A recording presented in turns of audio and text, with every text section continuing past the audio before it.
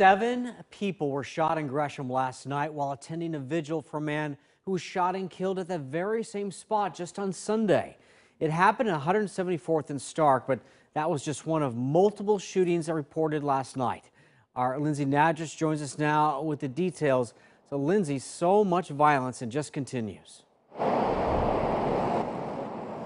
Yeah, police say this is where 22-year-old Alejandro Barajas was shot and killed Sunday.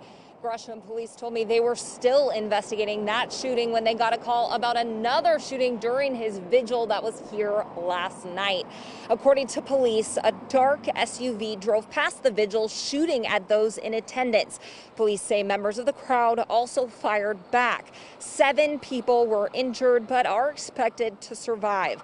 That wasn't the only shooting on Southeast Stark last night, though. Just before 11, Portland police were called to a shooting at Southeast 151st and Stark, where they found 32 shell casings. A man with gunshot wounds later checked himself into the hospital. Then a half hour later, police responded to another shooting at 126th and Stark, where they found 11 shell casings. Then just before midnight, police say a 13-year-old boy showed up at the hospital with a bullet in his leg. We spoke to a community activist outraged by the rising gun violence and the Gresham police chief about how they're addressing the problem. 7 people were just shot, and there's like no outrage. I don't understand that. It's just crazy to me. At a memorial for somebody they loved, they couldn't even come out and mourn their loved one without being shot. Our role, and I'm talking about the police, is once this happens, is to investigate it and hold people accountable.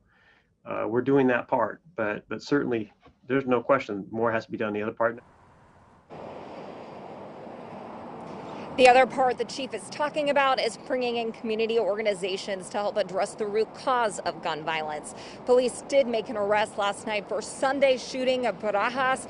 21-year-old Omar Cibrian Gangora is now charged with second-degree murder and unlawful use of a weapon. Police told me they were making that arrest while the second shooting happened here last night. They're still looking for the suspects. Reporting live on Lindsay Nadrich, Point 6 News.